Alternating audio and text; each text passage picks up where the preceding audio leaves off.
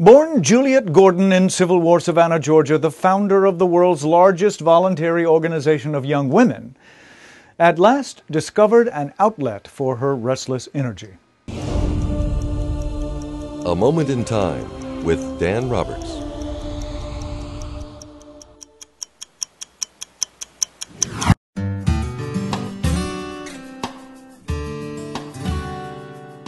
Juliette's father was a wealthy Savannah cotton broker who left his young bride in 1861 to fight for the Confederacy.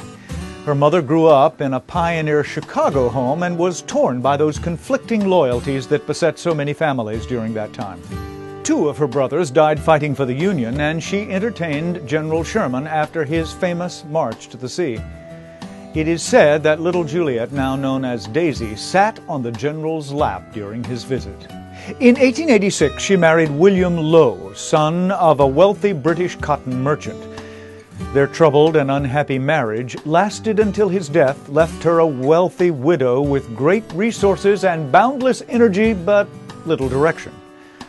In 1911, she met Sir Robert Baden-Powell, hero of the Boer War and founder of the Boy Scouts.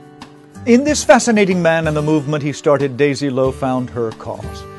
After assisting with Baden-Powell's female group called Girl Guides, she returned to Savannah in 1912. On the first night home, she called a cousin and declared she wanted to discuss something for all the girls of Savannah and all America and all the world.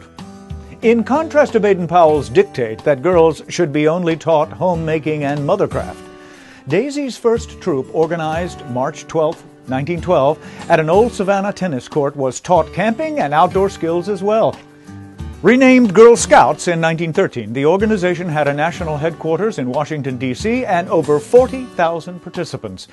By 1920, Juliette Low died in 1927 and was buried wearing the full uniform of the first and best Girl Scout.